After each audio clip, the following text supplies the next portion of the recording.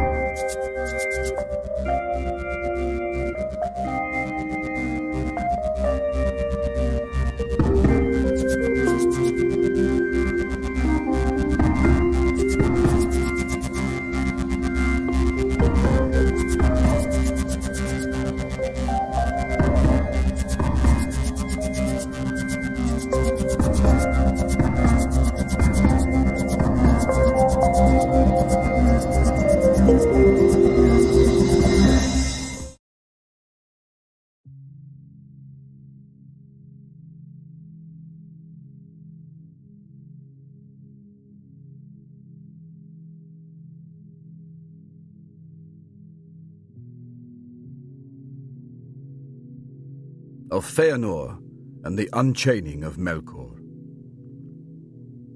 Now the three kindreds of the Eldar were gathered at last in Valinor, and Melkor was chained.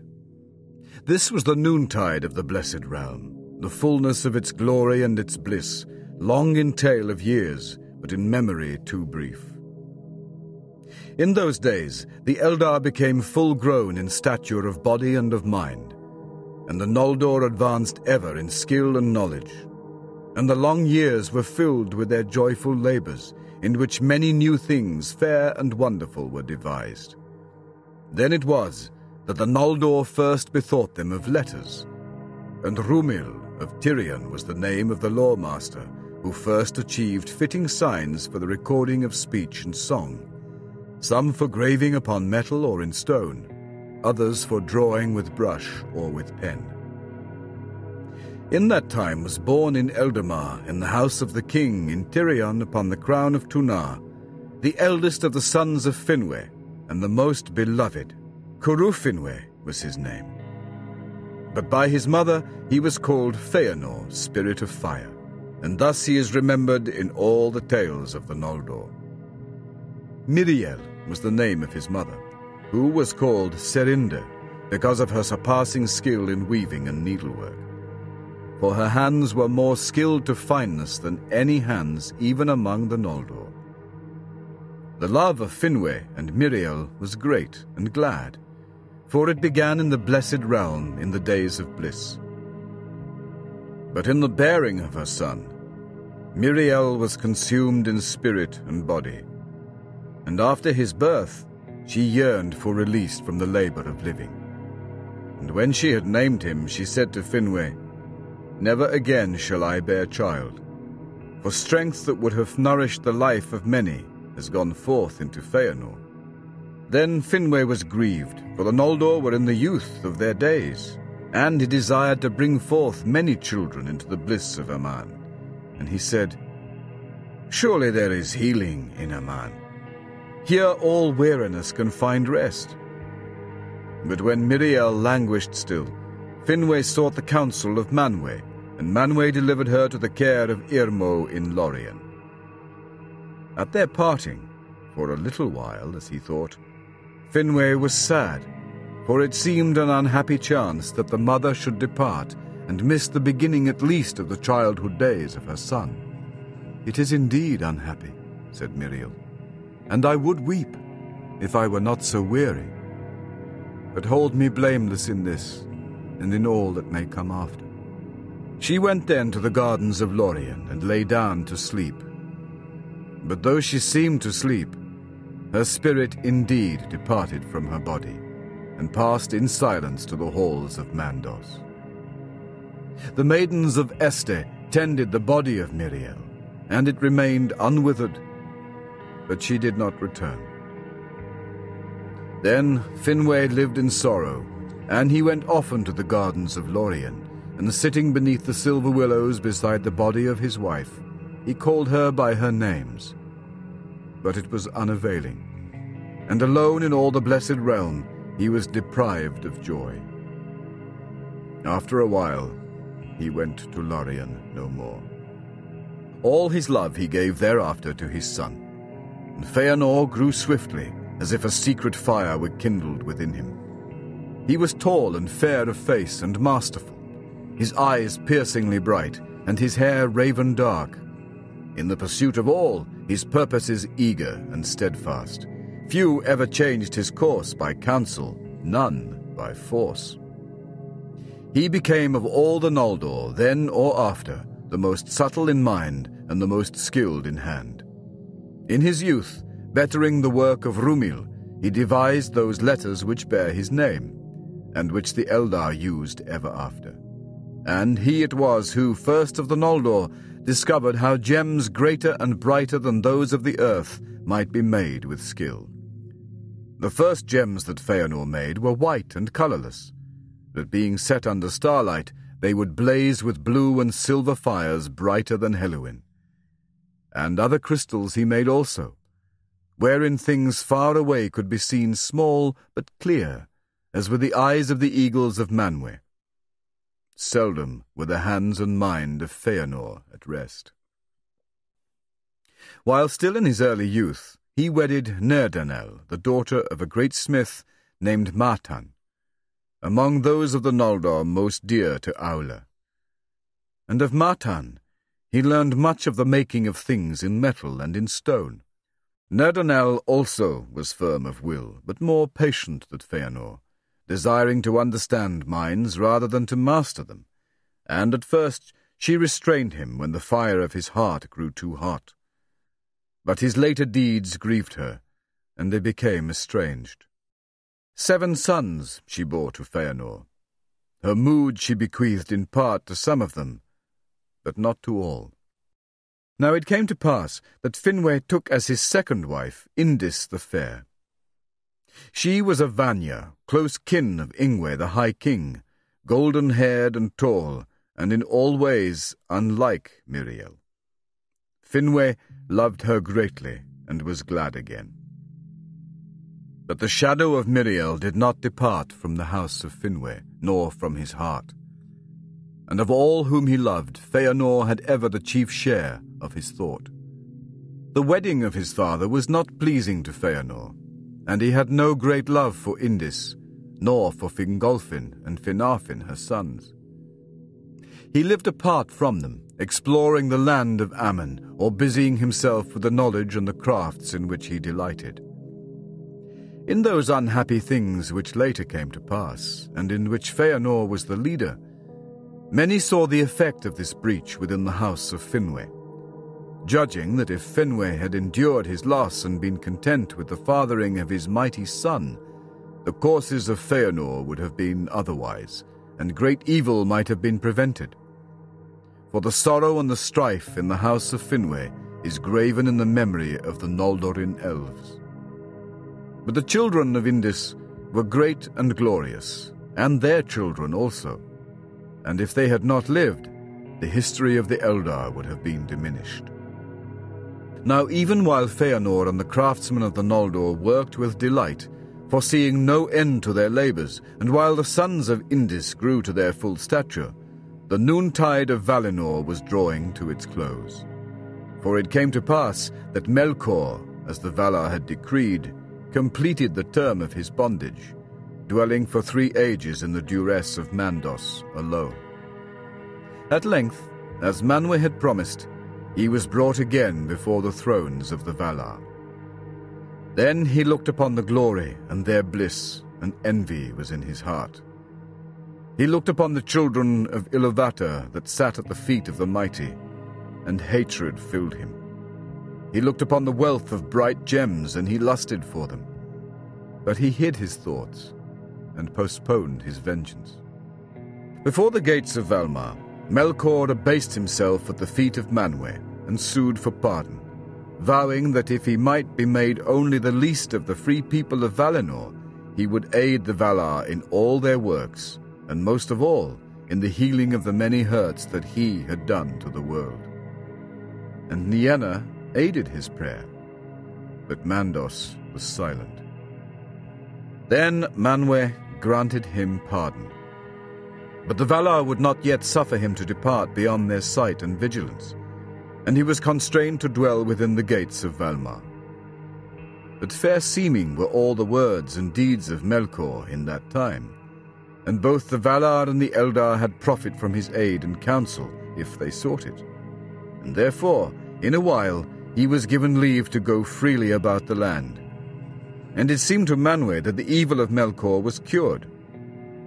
For Manwë was free from evil, and could not comprehend it. And he knew that in the beginning, in the thought of Iluvatar, Melkor had been even as he. And he saw not to the depths of Melkor's heart, and did not perceive that all love had departed from him forever. But Ulmo was not deceived, and Tulkas clenched his hands whenever he saw Melkor his foe go by. For if Tulkas is slow to wrath, he is slow also to forget. But they obeyed the judgment of Manwë, for those who will defend authority against rebellion must not themselves rebel. Now in his heart Melkor most hated the Eldar, both because they were fair and joyful, and because in them he saw the reason for the arising of the Valar and his own downfall. Therefore, all the more did he feign love for them and seek their friendship, and he offered them the service of his lore and labour in any great deed that they would do. The Vanya indeed held him in suspicion, for they dwelt in the light of the trees and were content. And to the Teleri he gave small heed, thinking them of little worth, tools too weak for his designs. But the Noldor took delight in the hidden knowledge that he could reveal to them, and some hearkened to words that it would have been better for them never to have heard.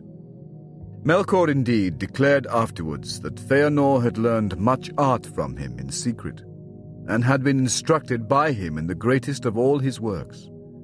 But he lied in his lust and his envy, for none of the Elderlier ever hated Melkor more than Feanor, son of Finwë, who first named him Morgoth. And snared though he was in the webs of Melkor's malice against the Valar, he held no converse with him and took no counsel from him. For Feanor was driven by the fire of his own heart only, working ever swiftly and alone. And he asked the aid and sought the counsel of none that dwelt in Aman, great or small, save only, and for a little while, of Nerdanel the wise, his wife. Of the Silmarils and the unrest of the Noldor. In that time were made those things that afterwards were most renowned of all the works of the elves. For Feanor, being come to his full might, was filled with a new thought, or it may be that some shadow of foreknowledge came to him of the doom that drew near, and he pondered how the light of the trees, the glory of the blessed realm, might be preserved imperishable. Then he began a long and secret labour, and he summoned all his lore and his powers, and his subtle skill, and at the end of all he made the Silmarils. As three great jewels they were in form, but not until the end, when Feanor shall return, who perished ere the sun was made, and sits now in the halls of awaiting, and comes no more among his kin. Not until the sun passes and the moon falls, shall it be known of what substance they were made. Like the crystal of diamonds it appeared, and yet was more strong than adamant, so that no violence could mar it or break it within the kingdom of Arda. Yet that crystal was to the Silmarils but as is the body to the children of Iluvatar, the house of its inner fire that is within it, and yet in all parts of it, and is its life. And the inner fire of the Silmarils Feanor made of the blended light of the trees of Valinor, which lives in them yet, though the trees have long withered and shine no more. Therefore, even in the darkness of the deepest treasury, the Silmarils of their own radiance shone like the stars of Varda.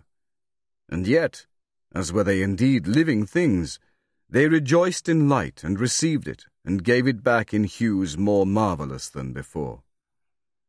All who dwelt in Aman were filled with wonder and delight at the work of Feanor.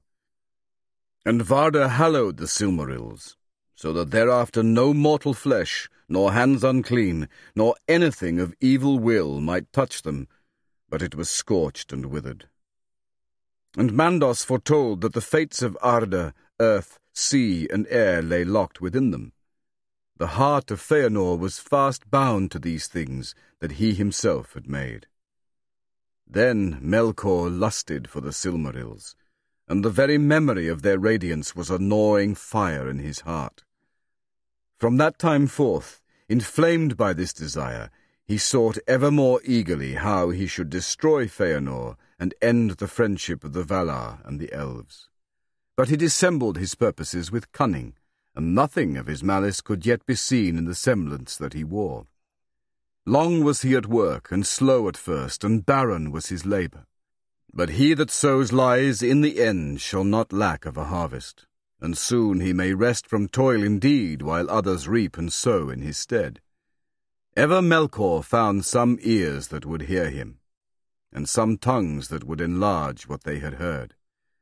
And his lies passed from friend to friend, as secrets of which the knowledge proves the teller wise. Bitterly did the Noldor atone for the folly of their open ears in the days that followed after. When he saw that many leaned towards him, Melkor would often walk among them, and amid his fair words others were woven, so subtly that many who heard them believed in recollection that they arose from their own thought.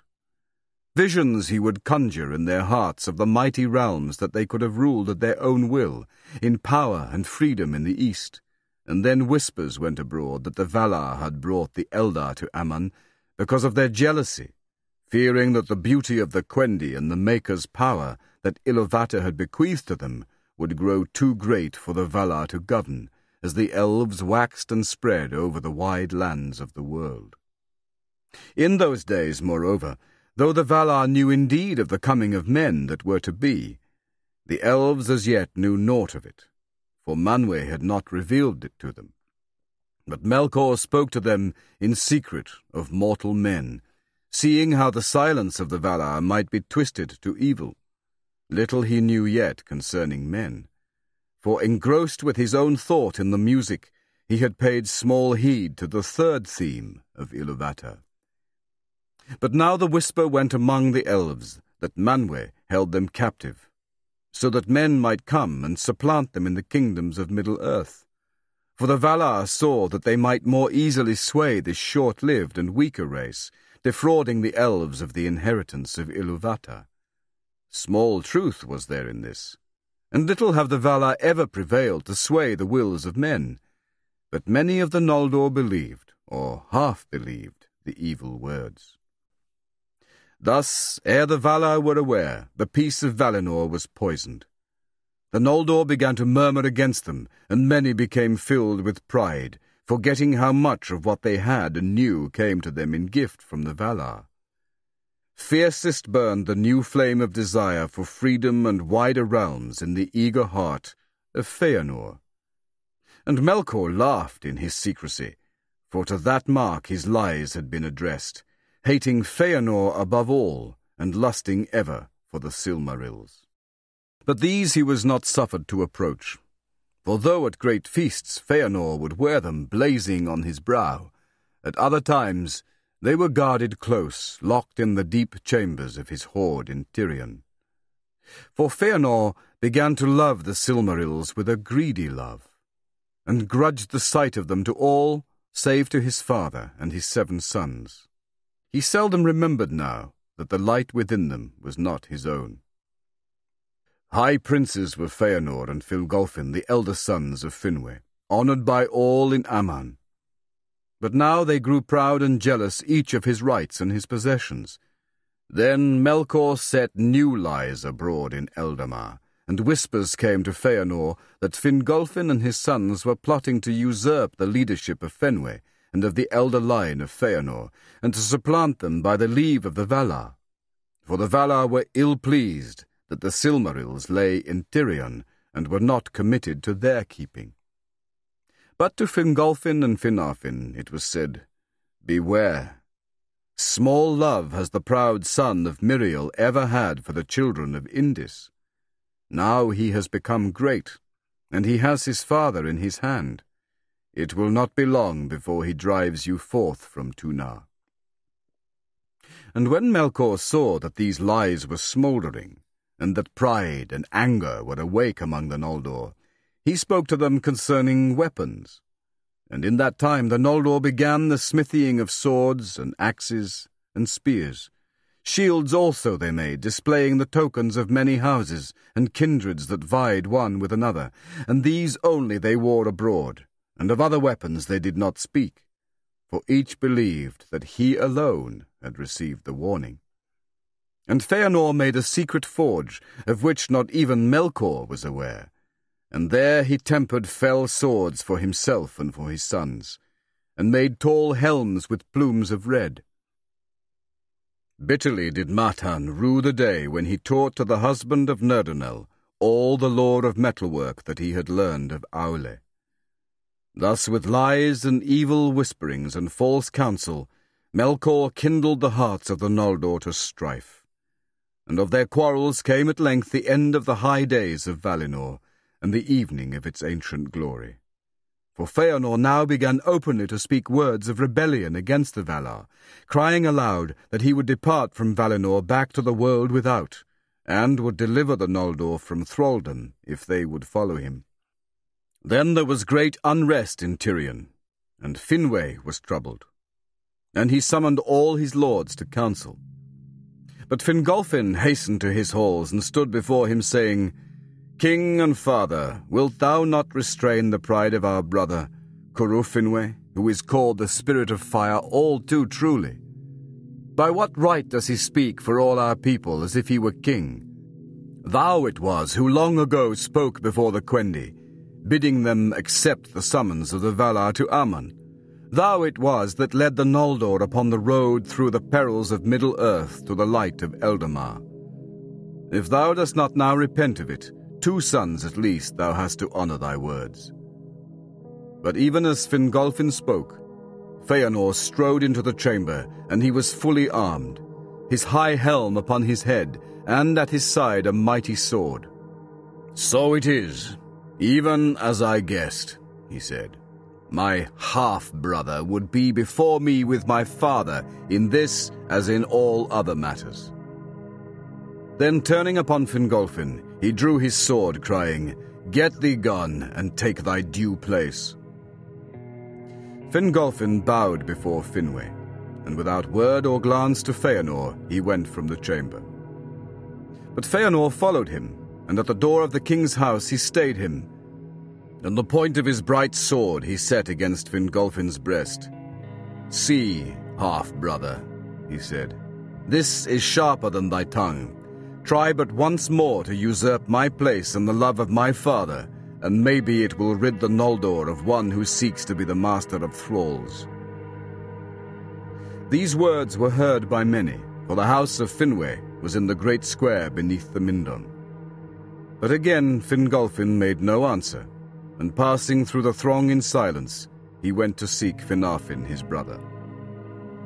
Now the unrest of the Noldor was not indeed hidden from the Valar, but its seed had been sown in the dark, and therefore, since Feanor first openly spoke against them, they judged that he was the mover of discontent, being eminent in self-will and arrogance, though all the Noldor had become proud.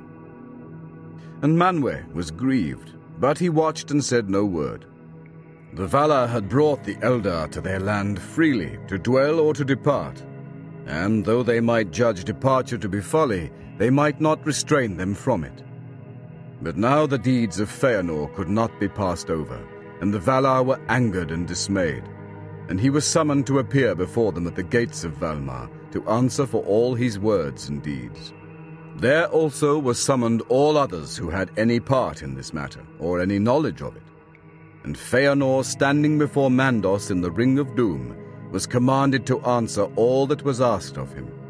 And then at last the root was laid bare, and the malice of Melkor revealed. And straightway Tulkas left the council to lay hands upon him and bring him again to judgment. But Feanor was not held guiltless, for he it was that had broken the peace of Valinor and drawn his sword upon his kinsman.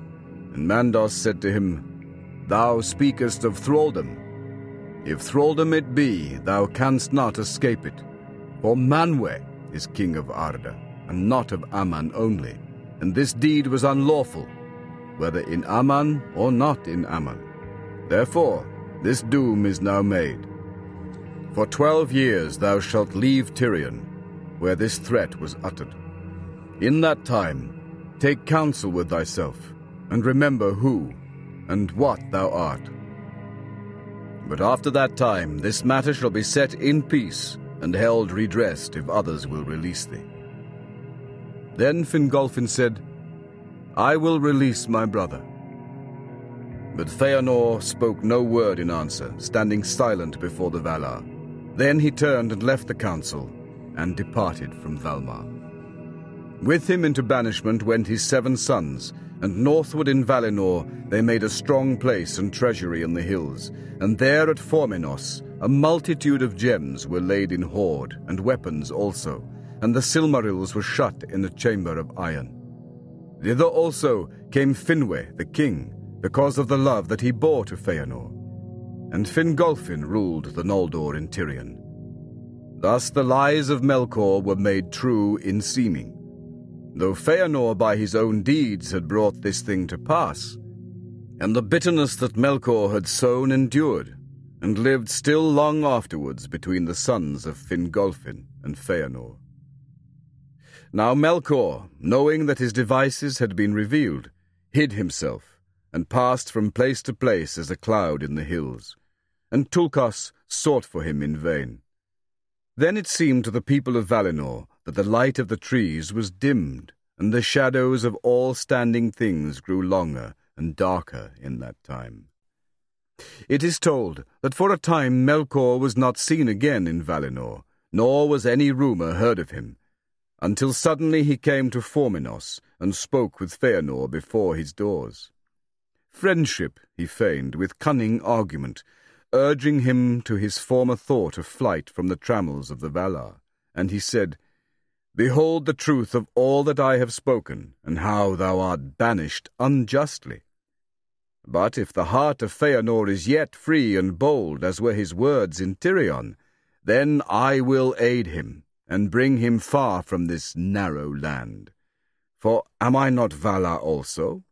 Yea, and more than those who sit in pride in Valimar, and I have ever been a friend to the Noldor, most skilled and most valiant of the people of Arda. Now Feanor's heart was still bitter at his humiliation before Mandos, and he looked at Melkor in silence, pondering if indeed he might yet trust him so far as to aid him in his flight. And Melkor, seeing that Feanor wavered, and knowing that the Silmarils held his heart in thrall, said at the last, Here is a strong place and well guarded. But think not that the Silmarils will lie safe in any treasury within the realm of the Valar. But his cunning overreached his aim, his words touched too deep, and awoke a fire more fierce than he designed. And Feanor looked upon Melkor with eyes that burned through his fair semblance, and pierced the cloaks of his mind, perceiving there his fierce lust for the Silmarils. Then hate overcame Feanor's fear, and he cursed Melkor and bade him begone, saying, Get thee gone from my gate, thou jail crow of Mandos. And he shut the doors of his house in the face of the mightiest of all the dwellers in Ea. Then Melkor departed in shame, for he was himself in peril, and he saw not his time yet for revenge. But his heart was black with anger. And Finwë was filled with great fear, and in haste he sent messengers to Manwë in Valmar. Now the Valar were sitting in council before their gates, fearing the lengthening of the shadows, when the messengers came from Formenos. At once Orome and Tulkas sprang up, but even as they set out in pursuit, messengers came from Eldamar, telling that Melkor had fled through the Kalikiria. And from the hill of Tunar the elves had seen him pass in wrath as a thundercloud. And they said that thence he had turned northward, for the Teleri in Alqualonde had seen his shadow going by their haven towards Araman. Thus Melkor departed from Valinor, and for a while the two trees shone again unshadowed, and the land was filled with light. But the Valar sought in vain for tidings of their enemy. And as a cloud far off that looms ever higher, borne upon a slow, cold wind, a doubt now marred the joy of all the dwellers in Aman, dreading they knew not what evil that yet might come. Of the darkening of Valinor. When Manwë heard of the ways that Melkor had taken, it seemed plain to him that he purposed to escape to his old strongholds in the north of Middle-earth, and Orome and Tulkas went with all speed northward, seeking to overtake him if they might, but they found no trace or rumor of him beyond the shores of the Teleri in the unpeopled wastes that drew near to the ice. Thereafter, the watch was redoubled along the northern fences of Aman, but to no purpose. For ere the pursuit set out, Melkor had turned back, and in secrecy passed away far to the south.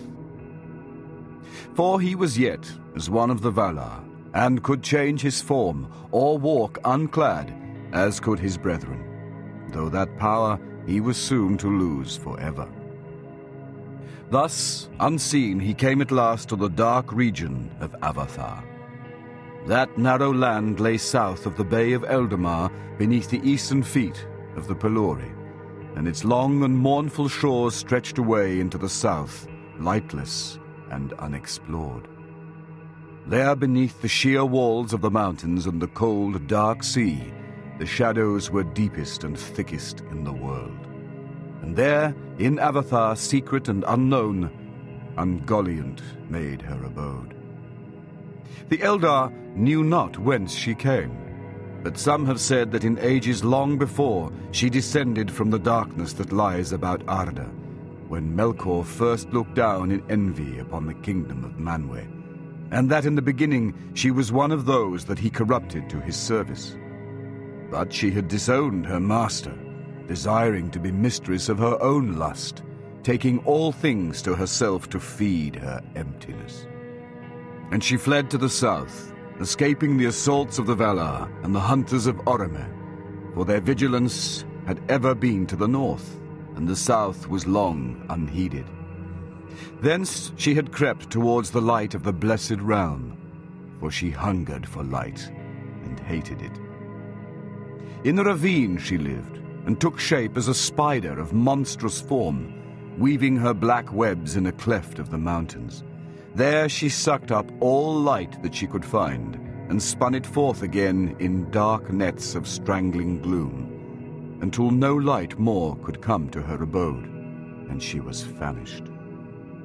Now Melkor came to Avathar, and sought her out, and he put on again the form that he had worn as the tyrant of Utumno, a dark lord, tall and terrible. In that form he remained ever after. There in the black shadows, beyond the sight even of Manwë in his highest halls, Melkor with Ungoliant plotted his revenge. But when Ungoliant understood the purpose of Melkor, she was torn between lust and great fear, for she was loath to dare the perils of Aman and the power of the dreadful lords, and she would not stir from her hiding.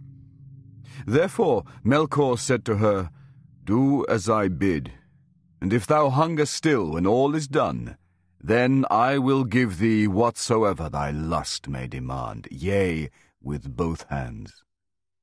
Lightly he made this vow, as he ever did, and he laughed in his heart. Thus did the great thief set his lure for the lesser.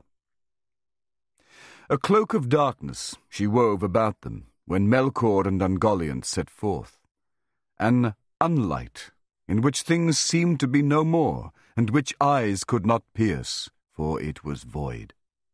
Then slowly she wrought her webs, rope by rope, from cleft to cleft, from jutting rock to pinnacle of stone, ever climbing upwards, crawling and clinging, until at last she reached the very summit of Hyarmentir, the highest mountain in that region of the world, far south of Great Taniquetil.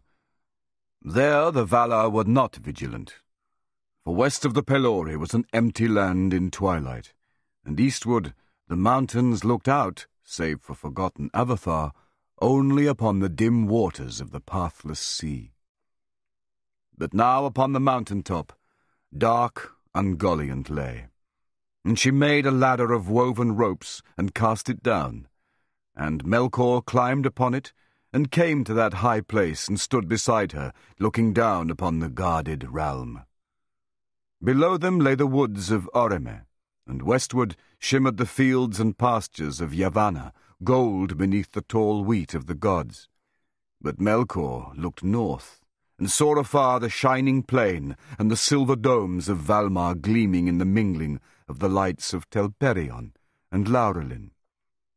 Then Melkor laughed aloud, and leapt swiftly down the long western slopes, and Ungoliant was at his side, and her darkness covered them. Now it was a time of festival, as Melkor knew well.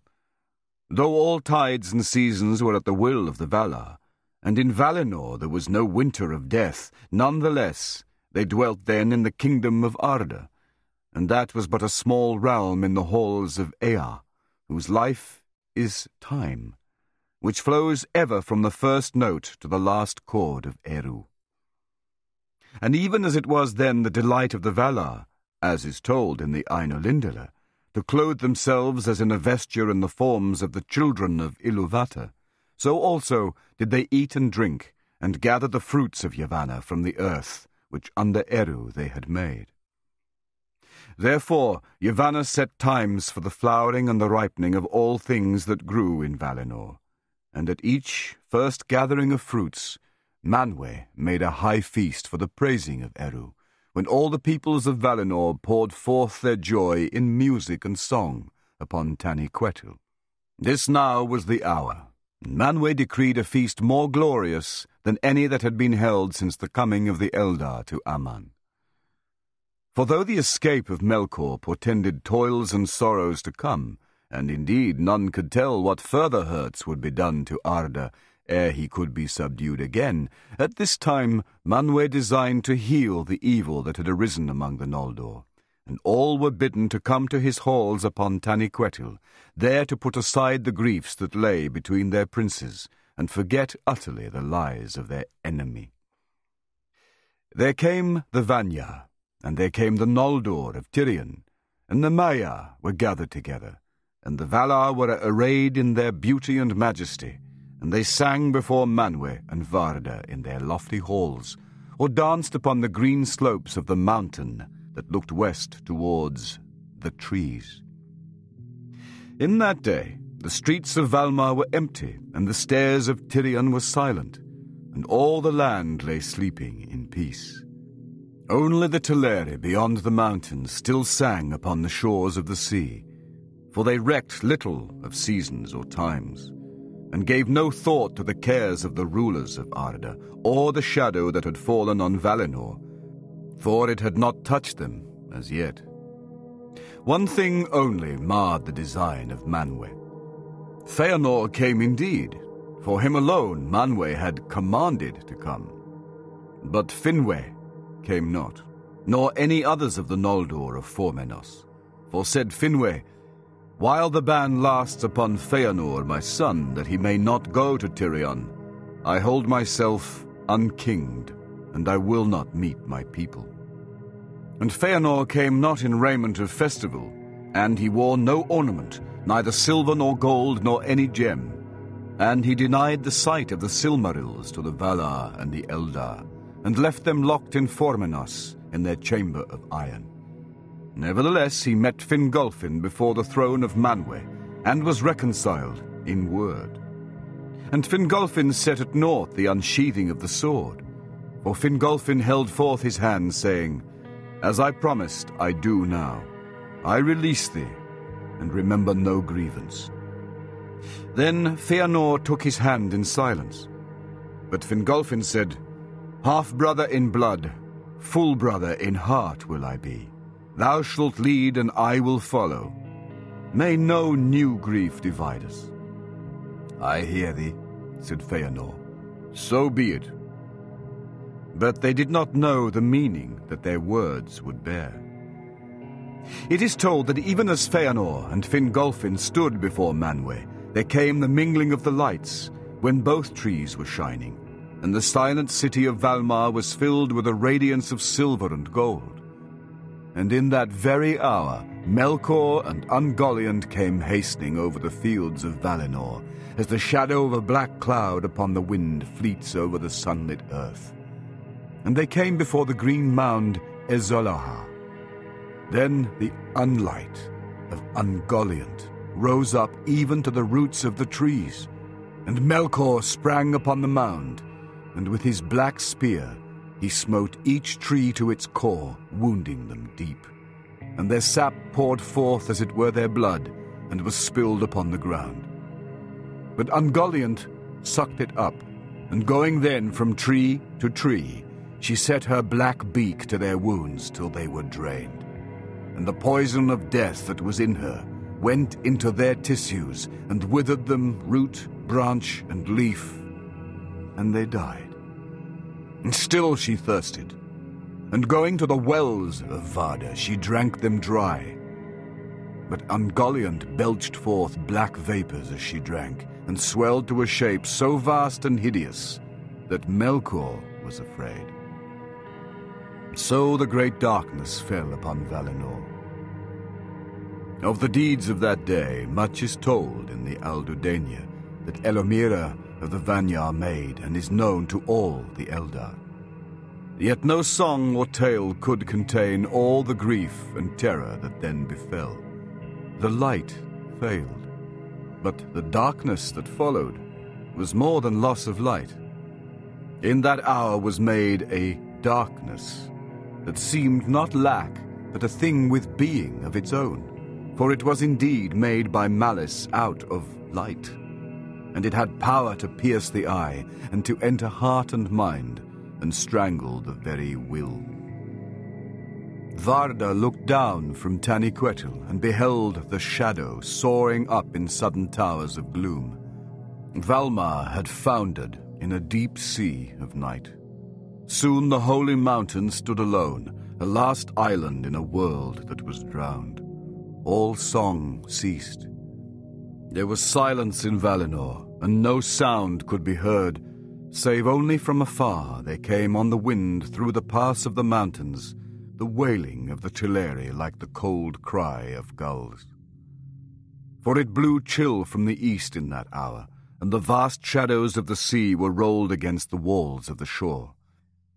But Manwë from his high seat looked out, and his eyes alone pierced through the night, until they saw a darkness beyond dark, which they could not penetrate, huge but far away, moving now northward with great speed, and he knew that Melkor had come and gone.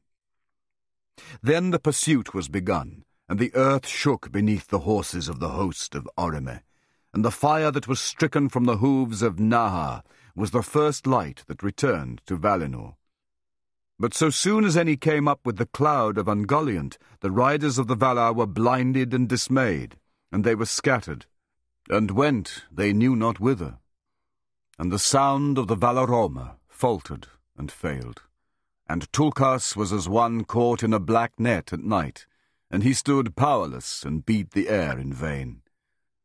But when the darkness had passed, it was too late. Melkor had gone whither he would, and his vengeance was achieved. Of the Flight of the Noldor.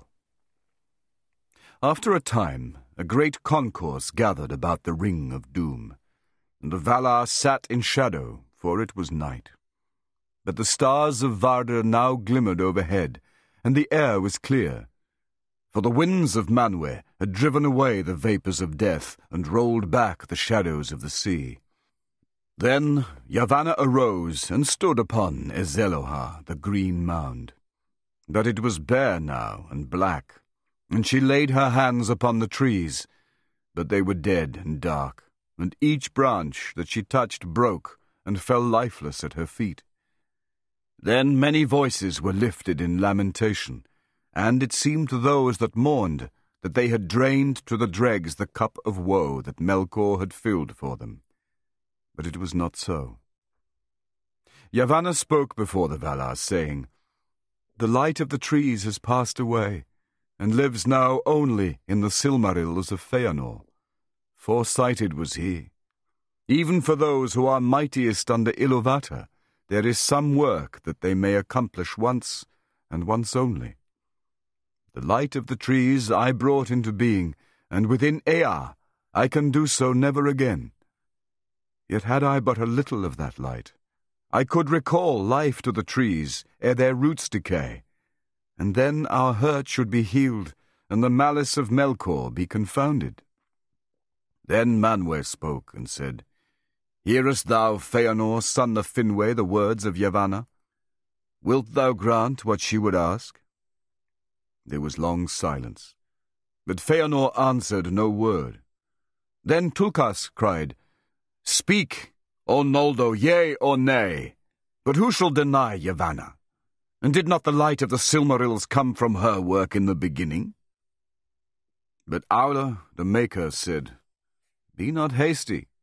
We ask a greater thing than thou knowest. Let him have peace yet a while."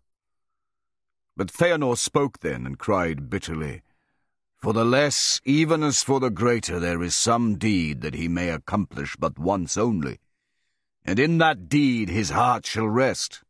It may be that I can unlock my jewels, but never again shall I make their like. And if I must break them, I shall break my heart, and I shall be slain, first of all the Eldar in Aman." "Not the first," said Mandos. But they did not understand his word, and again there was silence, while Feanor brooded in the dark. It seemed to him that he was beset in a ring of enemies, and the words of Melkor returned to him, saying that the Silmarils were not safe if the Valar would possess them. "And is he not Valar as they?" said his thought. "And does he not understand their hearts? Yea, a thief shall reveal thieves." Then he cried aloud, "This thing I will not do of free will. But if the Valar will constrain me, then shall I know indeed that Melkor is of their kindred." Then Mandos said, "Thou hast spoken." And Nienna arose, and went up unto Ezelohar, and cast back her grey hood, and with her tears washed away the defilements of Ungoliant. And she sang in mourning for the bitterness of the world, and the marring of Arda. But even as Nienna mourned, there came messengers from Formenos, and they were Noldor, and bore new tidings of evil. For they told how a blind darkness came northward, and in the midst walked some power for which there was no name, and the darkness issued from it. But Melkor also was there, and he came to the house of Feanor, and there he slew Finwë, king of the Noldor, before his doors, and spilled the first blood in the blessed realm. For Finwë alone had not fled from the horror of the dark, and they told that Melkor had broken the stronghold of Formenos, and taken all the jewels of the Noldor that were hoarded in that place, and the Silmarils were gone. Then Feanor rose, and lifting up his hand before Manwë, he cursed Melkor, naming him Morgoth, the black foe of the world, and by that name only he was known to the Eldar ever after. And he cursed also the summons of Manwë, and the hour in which he came to Taniquetil, thinking in the madness of his rage and grief that had he been at Formenos, his strength would have availed more than to be slain also, as Melkor had purposed. Then Feanor ran from the Ring of Doom, and fled into the night, for his father was dearer to him than the light of Valinor, or the peerless work of his hands. And who among sons of elves or of men have held their fathers of greater worth? Many there grieved for the anguish of Feanor, but his loss was not his alone. and Yavanna wept by the mound, in fear that the darkness should swallow the last rays of the light of Valinor forever.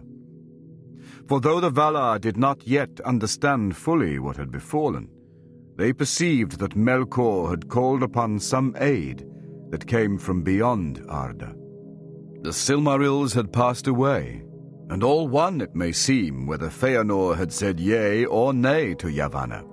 Yet had he said yea at the first, before the tidings came from Formenos, it may be that his after deeds would have been other than they were. But now the doom of the Noldor drew near. Meanwhile, Morgoth, escaping from the pursuit of the Valar, came to the wastes of Araman. This land lay northward between the mountains of the Pelori and the Great Sea, as Avathar lay to the south. But Araman was a wider land, and between the shores and the mountains were barren plains, ever colder as the ice drew nearer. Through this region, Morgoth and Ungoliant passed in haste, and so came through the great mists of Oyamure to the Helcaraxa, where the strait between Araman and Middle-earth was filled with grinding ice. And he crossed over, and came back at last to the north of the outer lands. Together they went on, for Morgoth could not elude Ungoliant, and her cloud was still about him, and all her eyes were upon him. And they came to those lands that lay north of the Firth of Drengist. Now Morgoth was drawing near to the ruins of Angband, where his great western stronghold had been, and Ungoliant perceived his hope, and knew that here he would seek to escape from her, and she stayed him, demanding that he fulfill his promise. "Black heart," she said, "I have done thy bidding, but I hunger still." "What wouldst thou have more?" said Morgoth. "Dost thou desire all the world for thy belly? I did not vow to give thee that. I am its lord." "Not so much," said Ungoliant, "but thou hast a great treasure from Formenos. I will have all that. Yea, with both hands thou shalt give it." Then, perforce, Morgoth surrendered to her the gems that he bore with him, one by one, and grudgingly. And she devoured them, and their beauty perished from the world. Huger and darker yet grew Ungoliant, but her lust was unsated. "With one hand thou givest," she said. "With the left only. Open thy right hand." In his right hand Morgoth held close the Silmarils, and though they were locked in a crystal casket, they had begun to burn him, and his hand was clenched in pain, but he would not open it. "Nay," he said, "thou hast had thy due. For with my power that I put into thee, thy work was accomplished. I need thee no more. These things thou shalt not have, nor see. I named them unto myself forever." But Ungoliant had grown great, and he less by the power that had gone out of him. And she rose against him, and her cloud closed about him, and she enmeshed him in a web of clinging thongs to strangle him. Then Morgoth sent forth a terrible cry that echoed in the mountains. Therefore, that region was called Lamoth. For the echoes of his voice dwelt there ever after, so that any who cried aloud in that land awoke them, and all the waste between the hills and the sea was filled with a clamor as of voices in anguish. The cry of Morgoth in that hour was the greatest and most dreadful that was ever heard in the northern world. The mountains shook, and the earth trembled, and the rocks were riven asunder. Deep in forgotten places that cry was heard.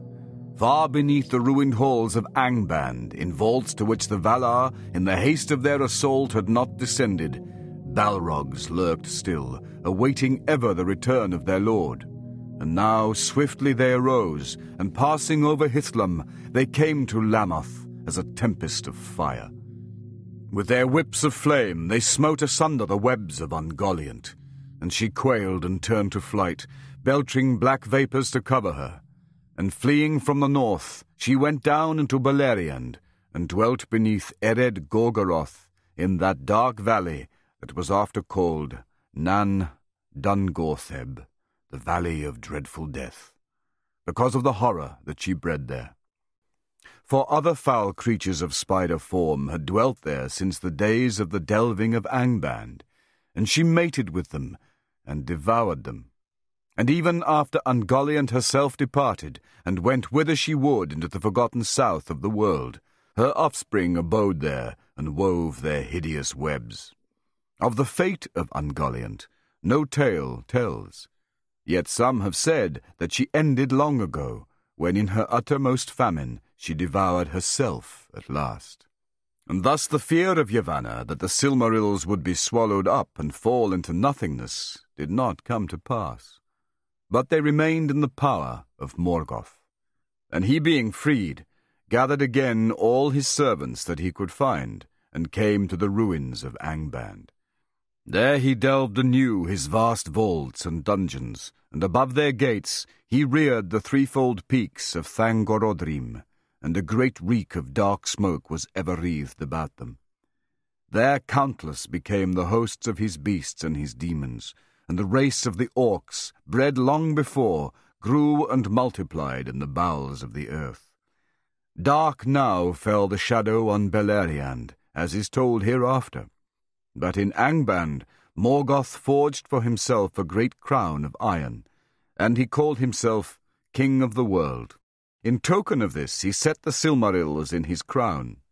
His hands were burned black by the touch of those hallowed jewels, and black they remained ever after, nor was he ever free from the pain of the burning and the anger of the pain.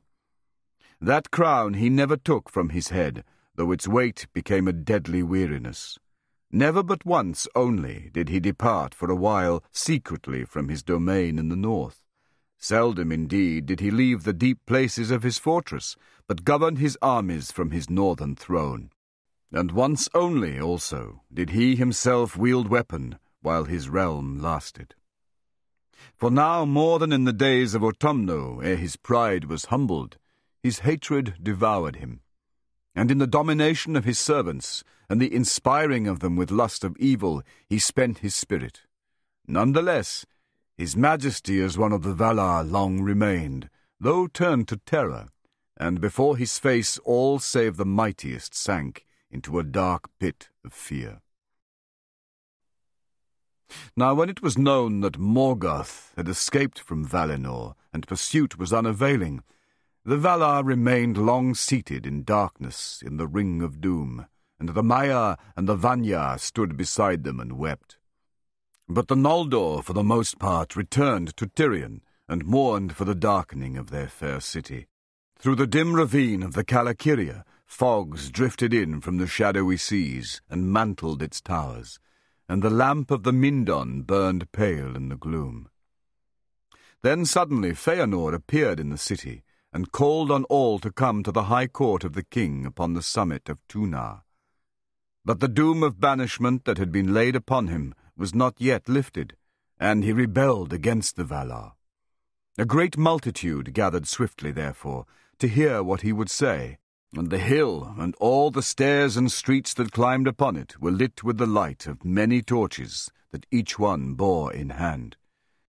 Feanor was a master of words, and his tongue had great power over hearts when he would use it. And that night he made a speech before the Noldor which they ever remembered. Fierce and fell were his words, and filled with anger and pride. And hearing them, the Noldor were stirred to madness. His wrath and his hate were given most to Morgoth, and yet well nigh all that he said came from the very lies of Morgoth himself. But he was distraught with grief for the slaying of his father, and with anguish for the rape of the Silmarils. He claimed now the kingship of all the Noldor, since Finwë was dead, and he scorned the decrees of the Valar. "Why, O people of the Noldor," he cried, "why should we longer serve the jealous Valar, who cannot keep us nor even their own realm secure from their enemy? And though he be now their foe, are not they and he of one kin? Vengeance calls me hence. But even were it otherwise, I would not dwell longer in the same land with the kin of my father's slayer, and of the thief of my treasure. Yet I am not the only valiant in this valiant people. And have ye not all lost your king? And what else have ye not lost, cooped here in a narrow land between the mountains and the sea? Here once was light, that the Valar begrudged to Middle-earth, but now dark levels all. Shall we mourn here deedless forever, as shadow folk mist-haunting, dropping vain tears in the thankless sea? Or shall we return to our home? In Cuivienen sweet ran the waters under unclouded stars, and wide lands lay about, where a free people might walk. There they lie still, and await us who in our folly forsook them. Come away! Let the cowards keep the city. Long he spoke, and ever he urged the Noldor to follow him, and by their own prowess to win freedom and great realms in the lands of the east before it was too late. For he echoed the lies of Melkor, that the Valar had cozened them, and would hold them captive, so that men might rule in Middle-earth. Many of the Eldar heard then, for the first time, of the aftercomers. Fair shall the end be, he cried, though long and hard shall be the road. Say farewell to bondage, but say farewell also to ease. Say farewell to the weak, say farewell to your treasures. More still shall we make. Journey light, but bring with you your swords. For we will go further than Orome, endure longer than Tulkas. We will never turn back from pursuit. After Morgoth, to the ends of the earth. War shall he have, and hatred undying. But when we have conquered and have regained the Silmarils, then we and we alone shall be lords of the unsullied light and masters of the bliss and beauty of Arda. No other race shall oust us.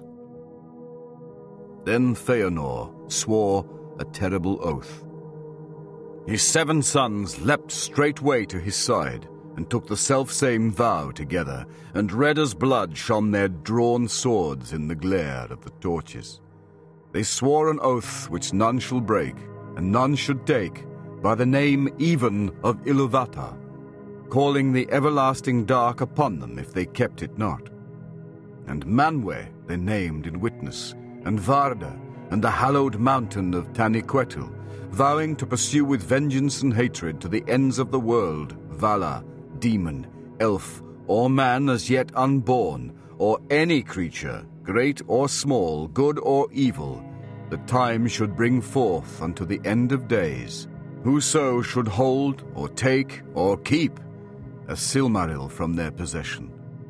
Thus spoke Maedhros, and Maglor, and Celegorm, Curufin and Caranthia, Amrod and Amras, princes of the Noldor, and many quailed to hear the dread words. For so sworn, good or evil, an oath may not be broken, and it shall pursue oath-keeper and oath-breaker to the world's end.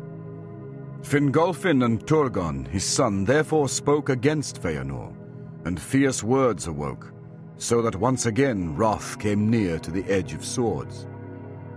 But Finarfin spoke softly, as was his wont, and sought to calm the Noldor, persuading them to pause and ponder ere deeds were done that could not be undone. And Orodreth alone of his sons spoke in like manner. Finrod was with Turgon his friend, but Galadriel, the only woman of the Noldor to stand that day tall and valiant among the contending princes, was eager to be gone. No oath she swore, but the words of Feanor concerning Middle-earth had kindled in her heart, for she yearned to see the wide, unguarded lands, and to rule there a realm at her own will. Of like mind with Galadriel was Fingon, Fingolfin's son, being moved also by Feanor's words, though he loved him little. And with Fingon stood, as they ever did, Angrod and Aegnor, sons of Finarfin. But these held their peace and spoke not against their fathers. At length, after long debate, Feanor prevailed, and the greater part of the Noldor there assembled he set aflame with the desire of new things and strange countries. Therefore, when Finarfin spoke yet again for heed and delay, a great shout went up, "Nay, let us be gone." And straightway Feanor and his sons began to prepare for the marching forth. Little foresight could there be for those who dared to take so dark a road. Yet all was done in over-haste, for Feanor drove them on, fearing lest in the cooling of their hearts his words should wane and other counsels yet prevail. And for all his proud words, he did not forget the power of the Valar. But from Valmar no message came, and Manwë was silent. He would not yet either forbid or hinder Feanor's purpose, for the Valar were aggrieved that they were charged with evil intent to the Eldar, or that any were held captive by them against their will. Now they watched and waited, for they did not yet believe that Feanor could hold the host of the Noldor to his will. And indeed, when Feanor began the marshalling of the Noldor for their setting out, then at once dissension arose.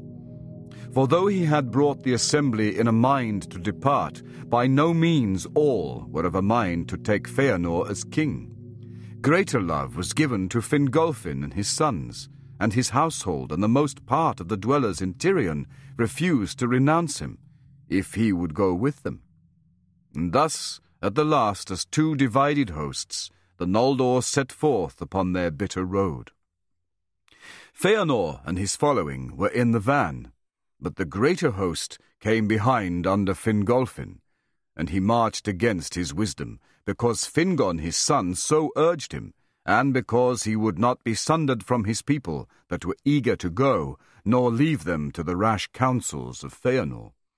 Nor did he forget his words before the throne of Manwë.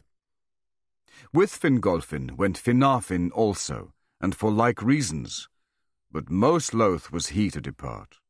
And of all the Noldor in Valinor, who were grown now to a great people, but one tithe refused to take the road.